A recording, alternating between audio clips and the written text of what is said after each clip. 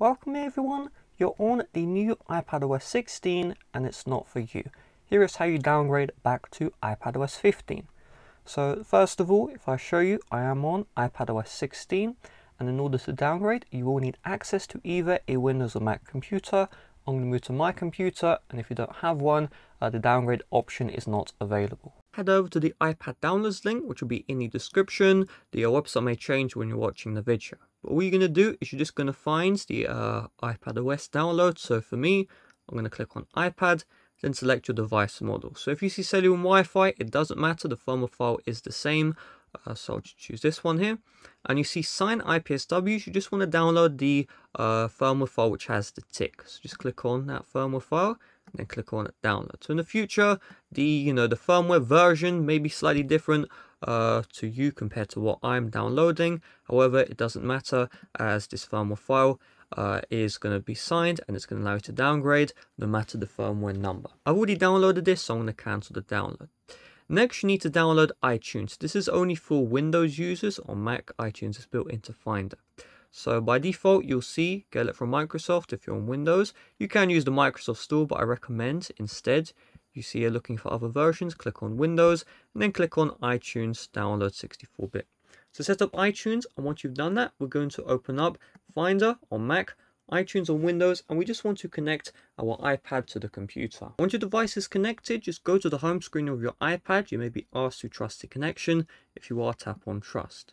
And so from here, we're just going to click into our iPad. We'll just wait for this to load. And for some reason, it's not loading. So in this case, I'm going to unplug the iPad, reconnect it to the computer, see if that works. If we're still having issues, I'm just going to restart the Mac. And yeah, I'm going to restart my Mac right now. There we go. I can now see my iPad right here. Now it will do this backup, but the backup never saves onto your device. So I don't know why it does it, because it's literally a waste of time. So you just want to cancel that backup and then restart a new one. So you should see here, backup now. So we're just going to click on backup now. Make sure you don't encrypt the backup.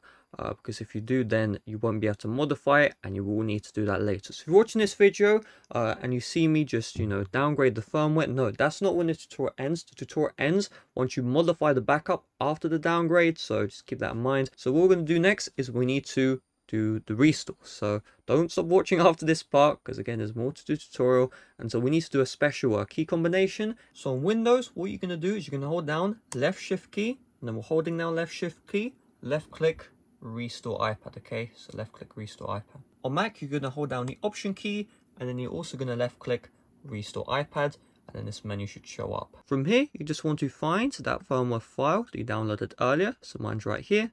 Click on open, and then your Mac wouldn't say that your device will be erased. So if you are asked to turn off Find My, I'm going to show you how to do that right now. Turning off Find My is as simple as opening up settings.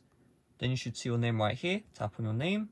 Then there'll be an option for Find My. Tap on Find My, and then turn off Find My on the iPad itself. So let's click on Restore, and so just keep your device plugged in, allow iTunes or Finder to factory reset your iPad. Okay, the factory reset has completed, so now we need to restore the backup. I don't currently see my device as there's some extra stuff going on the device itself.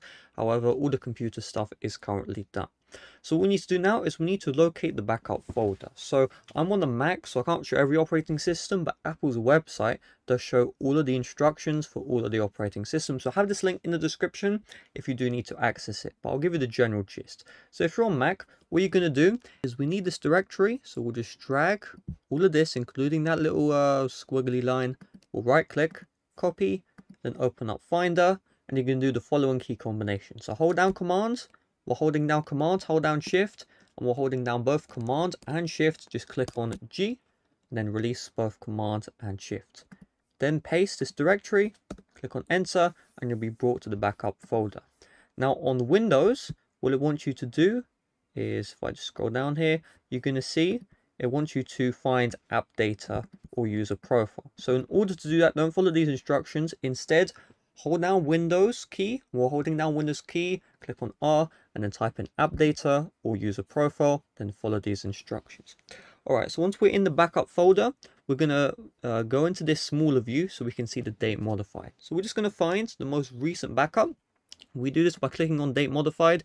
You see today at, and then the time 301, that's the most recent, so that's the backup we're going to use. So we're going to double click into this one, and we're going to scroll all the way down. So you see here, info.plist, this is what we need. We're going to right click, open with, and we just want to find the text editor. So I believe on the Windows, the app is called Notes, but on Mac it's called Text Edit. And then once we're here, if you're on Windows, you probably won't see the view like this. It'll look like gibberish, but what you're going to do regardless is you're going to find Edit, you're going to find Find, and then you're going to click on Find. So you're just going to search up the old firmware that your iPad was running. So if your iPad was running iPadOS 16, you're going to search up for 16. If your iPad was running iPadOS 15, you search up 15, 14, 17, etc. Just search for 16, don't do the 0.1, point whatever. Search for 16, and you'll see product version, or you just see here 16.0 or 17.0. So you're just going to change this to the previous firmware. So I'm going to do 15.0. I'm going to search again, and it seems like that was the only result, because you see this stuff here is like other information, okay? But if I go back to 15 here, you can see product version and the string 15.0. So this is the one we need to change here, and we have changed it. Just make sure that you save the file if you haven't already. Now once you've done that, make sure your device is connected to the computer. So reconnect your iPad, okay? It may require activation and the device unplugged for some reason.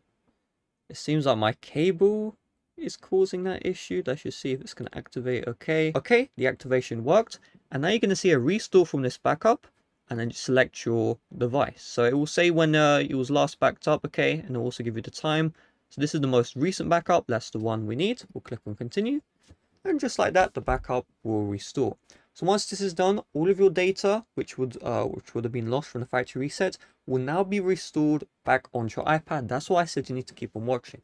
So once you've done this, you're good to go. Now on the device, you set it up how you would like to, and then go back to the home screen. And now when you're on the home screen, all of the data you had will be restored. And if I just go to the About page, you can see I'm on the previous iPadOS firmware, and this is not a beta. Thanks for watching. See you guys later. Bye-bye.